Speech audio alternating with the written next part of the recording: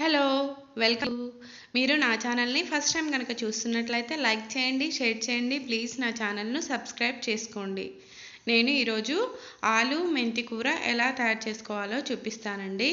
చాలా ఈజీగా ప్రిపేర్ చేసుకోవచ్చండి. ఈ కర్రీని అన్నంలోకి తిన్నా, చపాతీలోకి తిన్నా చాలా టేస్టీగా ఉంటుందండి.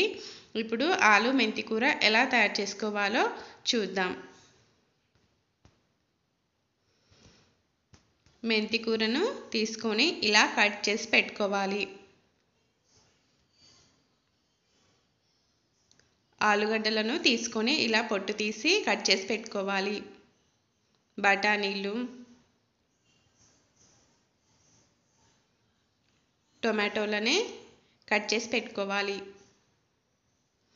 ఆనియన్స్ని కూడా కట్ చేసి పెట్టుకోవాలి. ఇలా అన్నీ రెడీ చేసుకున్న తర్వాత స్టవ్ మీద ప్యాన్ పెట్టుకొని ఒక 4 స్పూన్స్ ఆయిల్ని వేసుకోవాలి.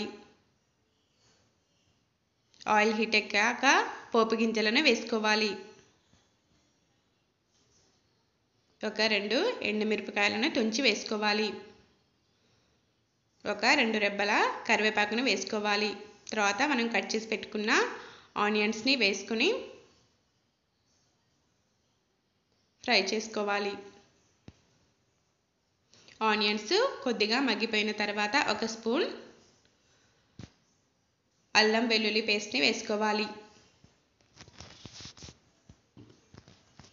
వేసుకొని అల్లం పచ్చివాసన పోయే వరకు కలుపుకోవాలి. తర్వాత ఒక 1/2 టీ స్పూన్ పసుపును వేసుకోవాలి.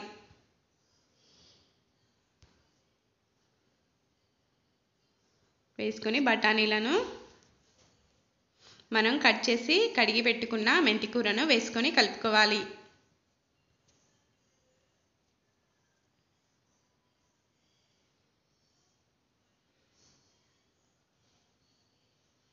కలుపుకొని మూత పెట్టుకొని ఒక 2 నిమిషాల పాటు ఉడికించుకోవాలి.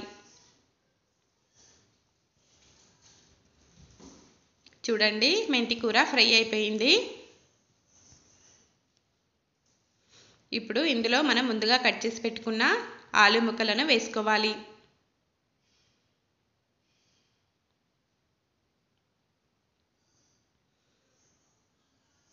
వేసుకొని కలుపుకోవాలి.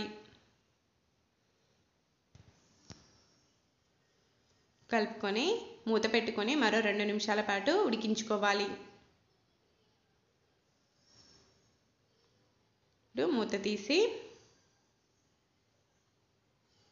మనం ముందుగా కట్ చేసి పెట్టుకున్న ఒక 2 టొమాటోల్ని వేసుకోవాలి.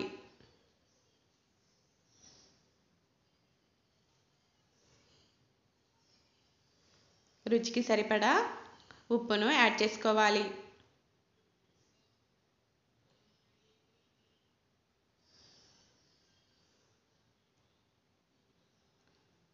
యాడ్ చేసుకొని మొత్తం కలిసేలా కలుపుకోవాలి.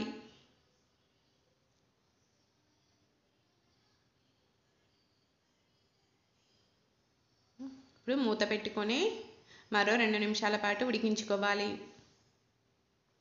చూడండి, టొమాటో ముక్కలు ఉడికిపోయాయి.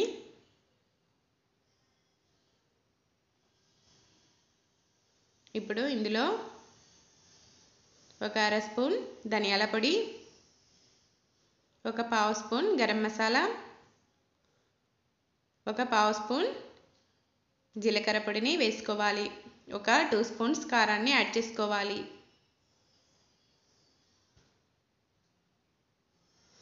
యాడ్ చేసుకొని మంచిగా కలుపుకోవాలి.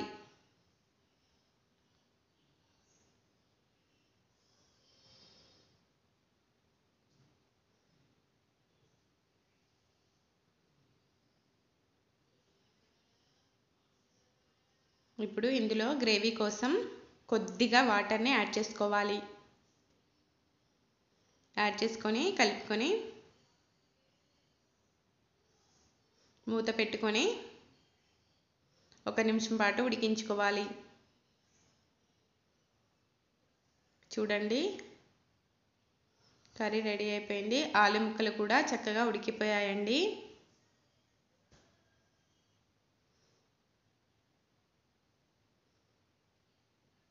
ఈ కర్రీ అన్నంలోకి తిన్నా చపాతీలోకి తిన్నా చాలా టేస్టీగా ఉంటుందండి.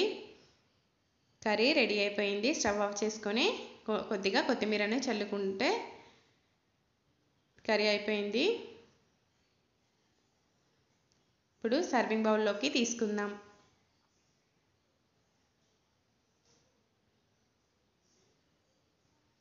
అంతేనండి, ఎంతో టేస్టీగా ఉండే మెంతి కూర ఆలు రెడీ అయిపోయింది. నా వీడియో మీకు నచ్చినట్లయితే మీరు ట్రై చేసి ఎలా ఉందో కామెంట్లో తెలియజేయండి. Thank you for watching.